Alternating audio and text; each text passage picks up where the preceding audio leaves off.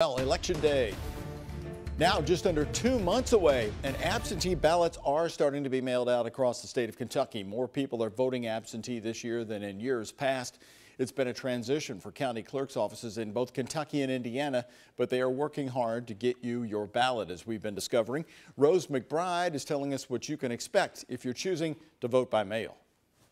In Kentucky, you can request an absentee ballot online or by calling your county clerk's office. In Indiana, you have to send in your application by mail, which you can get by either calling your clerk's office or finding it online. Clerk's office have already been flooded with absentee ballot requests.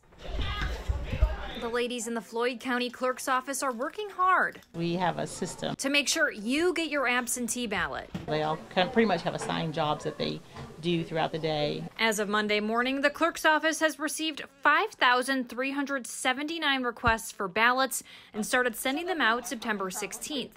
And there are still more than a month until the election. In 2016, I believe it was 675 absentee ballots in total. If you want to vote by mail in Indiana, your application has to be received by your county clerk's office by October 22nd.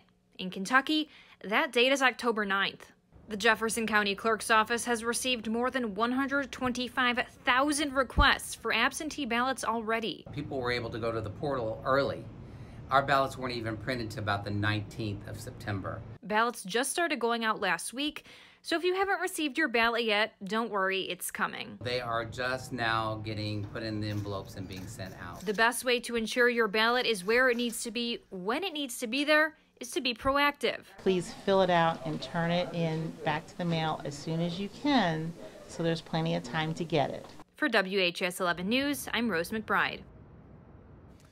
Jefferson County Clerk Bobby Holsclaw sent in a request to the Kentucky Secretary of State Michael Adams for more in-person voting locations in the county, which now could total up to 20 different locations. Her original plan called for 8 polling locations for the election. Adams tweeted Saturday he was pleased to see the expansion plan from Holsclaw and that they are reviewing it quickly for a decision soon. Early voting is set to start October 13th and run through November 2nd, but those locations also have yet to be determined.